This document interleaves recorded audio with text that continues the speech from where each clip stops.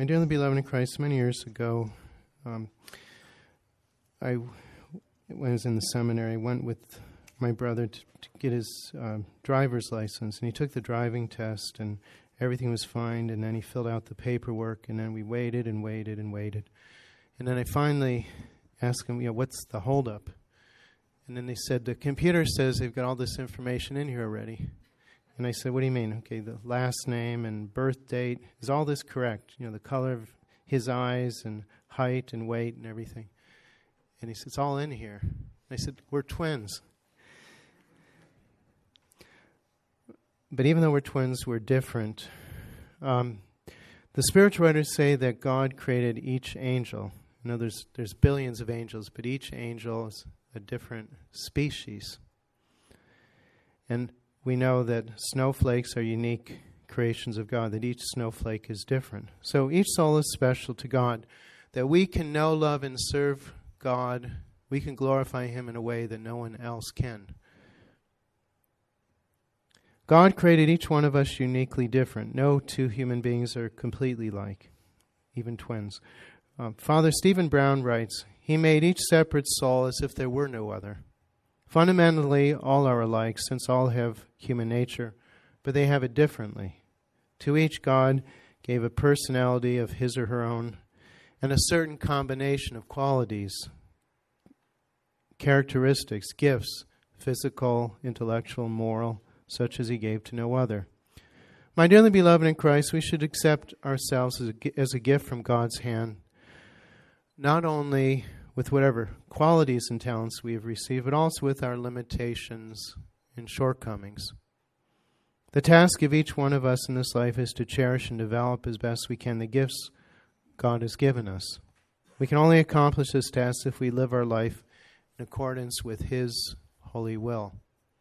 There are both advantages and handicaps which accompany us along our particular but separate course which God has mapped out for each one of us.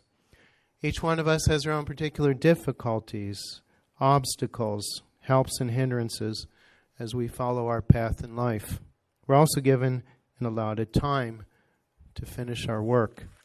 My dearly beloved in Christ, the intention for all our actions should be to express our love of God. It would then follow that we would want to totally obey Him in order to please Him. As our Lord said, if you love me, keep my commandments. The soul that truly loves God will hence find contentment in the fact that he or she is doing God's will and fulfilling their purpose in life. When we subject our will to God's, we lead a God-centered, not self-centered life. This not only leads us on the road to heaven, but also gives us a higher degree of peace and happiness here on earth, because it imparts to our soul a peace which the world cannot give. Isaiah, using God's word, reproached the Jews for their obstinacy and spoke of the peace they had lost because of it. He said, "Oh, that you would have observed my commandments. Your peace would have been as a river, and your justice as the waves of the sea." My dearly beloved in Christ, the sister of St. Thomas Aquinas asked him, what does it take to be a saint? And he said 2 words, will it. And then St. Ignatius expressed the same thing, and he said, conquer yourself. Our fallen nature and lower passions lead us to believe that we can enjoy peace and calm only when nothing opposes our will and when everything is done the way we want. The only way in which this would be possible is when we will exactly what God wills. In this way, there's no conflict or contention. We're happy because we're getting what we want, which in reality is what God wants.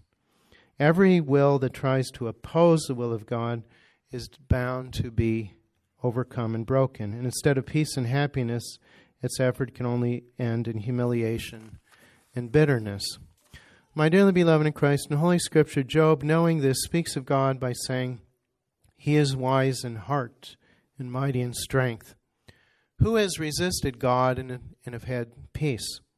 The person whose will is perfectly united to God's because he only wills what God wills, no more or no less, has his own wishes always fulfilled, and nothing can happen that he does not wish.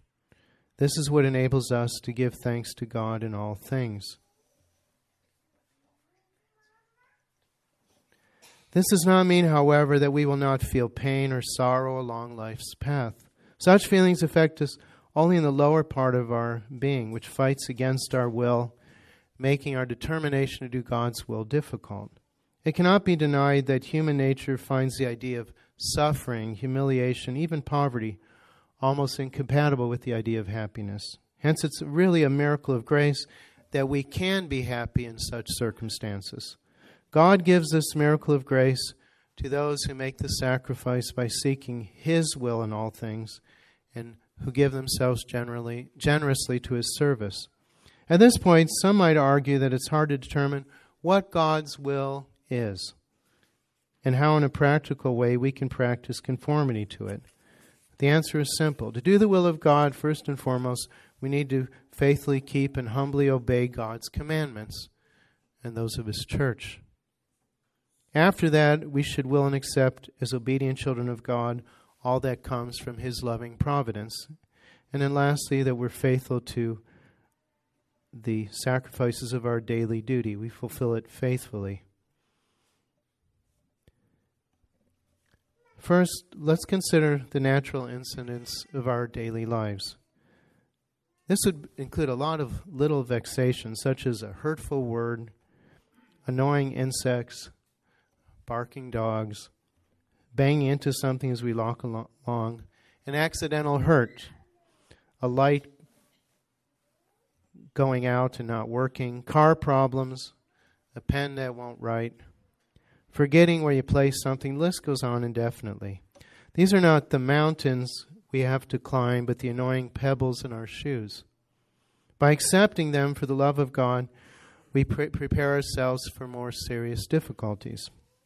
Also included is the changeableness of the weather, heat, cold, wind, storm, etc. How often do we complain about all of the above? Since we do not live in a perfect world, all these inconveniences are a result of the permissive will of God. Public calamities such as famine, pestilence, epidemics, earthquakes, tornadoes, volcanic eruptions, fires, hurricanes, etc., also are willed by God, always with the purpose of bringing good from evil and for the salvation of souls who otherwise would never turn to Him. So with our crosses, we should fix what we can and then offer up everything else to God. We should, with God's help, with the help of His grace, we can carry our crosses patiently and bravely. And then next week we'll go into some others. When we succeed in perfectly conforming our will to the divine will and enabling ourselves thereby to accept all things as coming from the hand of God, then shall we be blessed and as happy as it can be possibly in this world. We shall experience a joy and consolation that's known to few, because such a joy and consolation is enjoyed only by those who are closely united to God.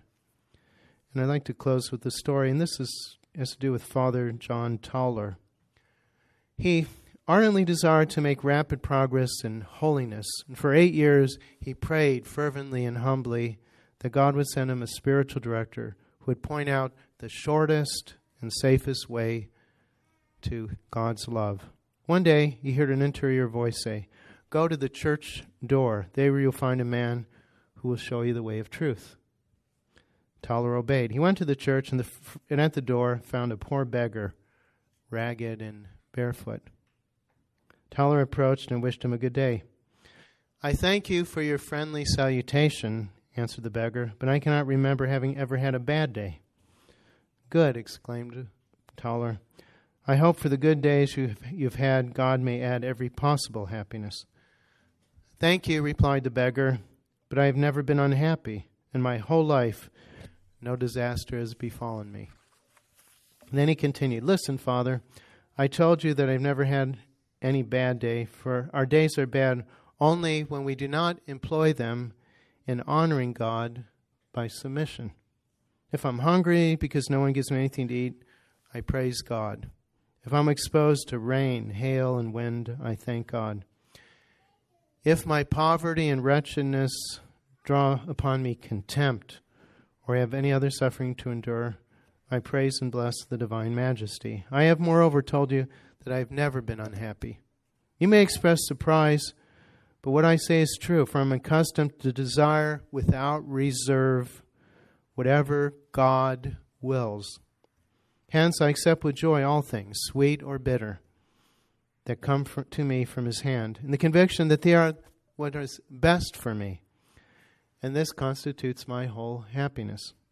And if God should condemn you, replied Tauler, should God will to condemn me, answered the beggar, I would embrace my Lord with humility and love, and I would cling so fast to him that should he wish to plunge me into hell, he would be obliged to go with me. It'd be a greater pleasure for me to be with him in hell than without him to possess the beatitude of heaven. Where have you found God? Asked Father Tauler. I found him there where I've taken leave of creatures. Who then are you? I am a king. Where's your kingdom? In my inmost heart, where I preserve perfect order. My passions must obey God. Lastly, Tauler inquired, what led him to so great perfection? The beggar answered, silence. I'm silent with men in order to converse with God. In him I have always perfect peace. The poor beggar had attained perfection by his conformity to the will of God. And in his poverty, he was certainly richer than all the monarchs of earth, and happier in his sufferings than worldlings with all their earthly pleasures.